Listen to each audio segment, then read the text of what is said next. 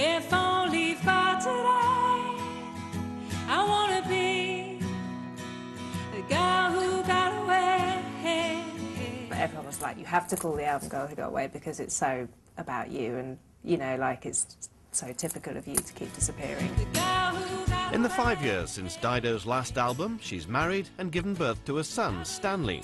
She'd already written most of the album and found herself in the recording booth while heavily pregnant. I loved singing while I was pregnant. I know some people don't like it so much, but I just absolutely loved it. I felt like I had this, like, little friend kicking away while I was singing, and, you know, sometimes it can be lonely in the vocal booth, and, you know, also makes you incredibly efficient with your time. So if you are, like, in the studio or doing something, you know, gone are the days of sitting around drinking endless cups of tea. You know, like, it's just sort of in, out, bang, ruthless efficiency, you know, which I actually quite enjoy.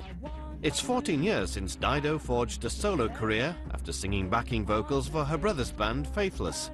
She recalls her first TV performance on CNN's music show, Worldbeat.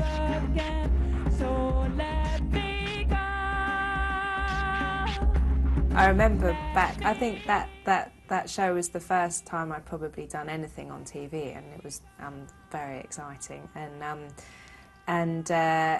I couldn't possibly have known what was going to happen. You know, for me, I was just so excited to be performing anywhere, you know, and I was going around performing in all the radio stations. Most often, you know, I wouldn't even get on the air. It would be sort of performing in the lobby or the kitchen or, you know, the bathroom of the radio station.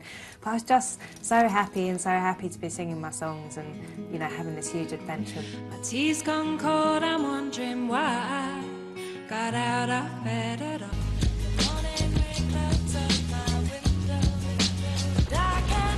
But it was Eminem's sampling of her song Thank You which propelled Dido into the spotlight, and the singer has continued her love of hip-hop music. And my career started with singing hooks to hip-hop tracks and dance tracks, and, you know, that was my beginnings. And so for me, it's like a perfect combination. I think the other thing is, you know, for me, hip-hop artists are often just the greatest storytellers around. You know, like someone like Eminem is just a brilliant, brilliant storyteller, you know, and the way he can describe the world and the images that he uses. And her involvement with hip-hop artists continues on her new album, with Kendrick Lamar rapping on one of the standout tracks, Let Us Move On. Let us move on. Like the waters in the open sea, when tribulation come on, we can say it's hopefully.